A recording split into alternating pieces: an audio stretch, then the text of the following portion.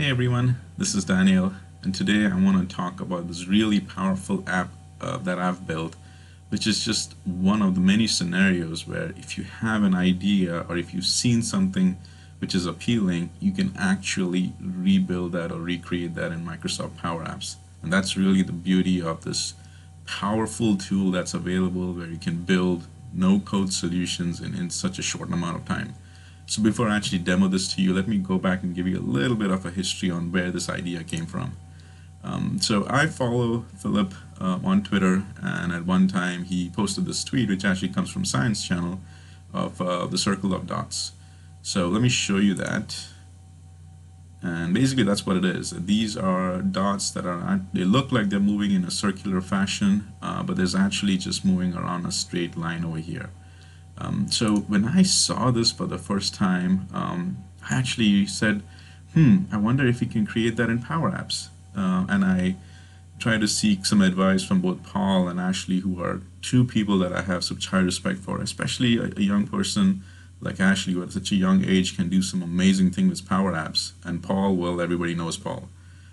So when I was seeking the advice, they were both a little busy at that time. So I said, okay, I'll take this challenge upon myself. And so once again, let's just go back in and let's look at this GIF over here, which was built, and it looks pretty good. So now let me show you what I built on my Power App.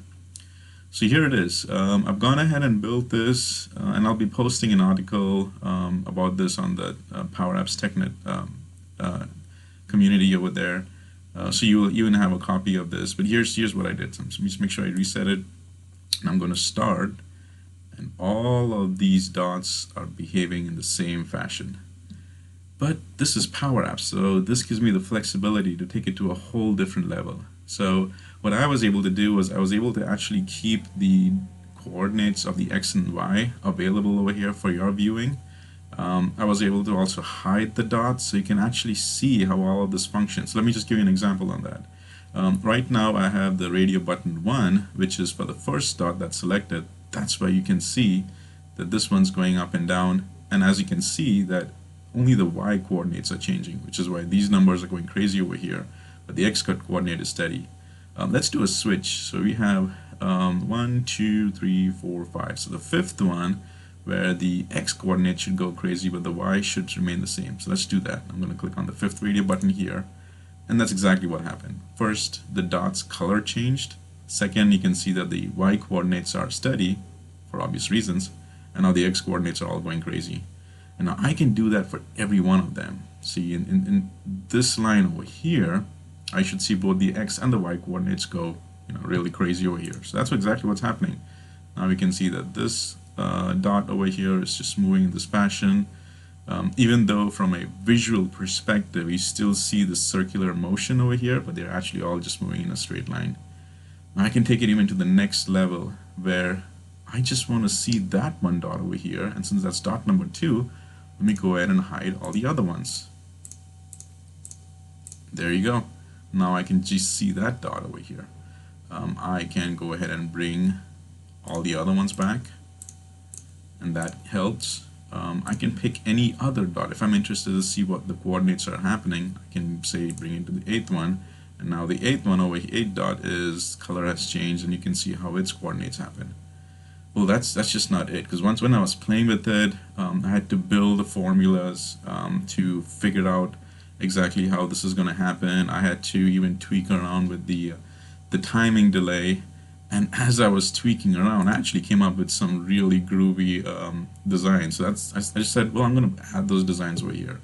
So the first one was when I added a little bit of delay. This is what I got. In fact, in this case, I didn't even put any delay. I just made sure that all of them kind of expanded and it contracted at the same time, and that's what it is. See, so over here you can also see how everything is going, but the first dot, its X coordinate should be the same way. Next one is when I was still tweaking, trying to get the exact time delay, I actually came to this design. That's what it was, and it actually has a really nice look and feel to it. So I thought I'll keep this as a design demo over here.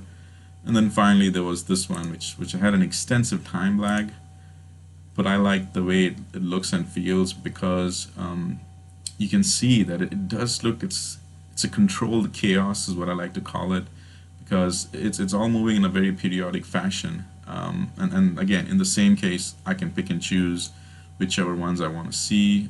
For the coordinates, I can go ahead and unhide them, hide them all, and just focus on the ones that I want to see. So it was fun building this. It took me about a week to kind of figure out how to build this, as I spent some time off and on this. The coordinates and the formulas took a little bit of time, but it was really fun. But the bottom line is, this is the beauty of PowerApps, because now, thanks to the PowerApps, I'm able to pretty much recreate so many of these things which are going on.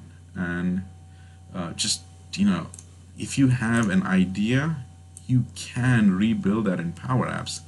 And that's what I love about it. So take a look at it. I want to do a side-by-side comparison.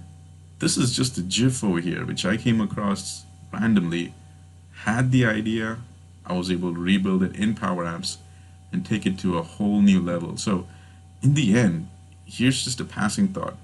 Imagine if there are school teachers who had access to these tools, where now not only are they able to teach their students about the beauty of such trigonometric functions and how just coordinates can actually give this type of rotational format, but also give them the functionality to actually teach the students in a much more entertaining and an educational fashion. So I'm just a big fan of PowerApps, and once again, you see an idea and you can rebuild that in PowerApps.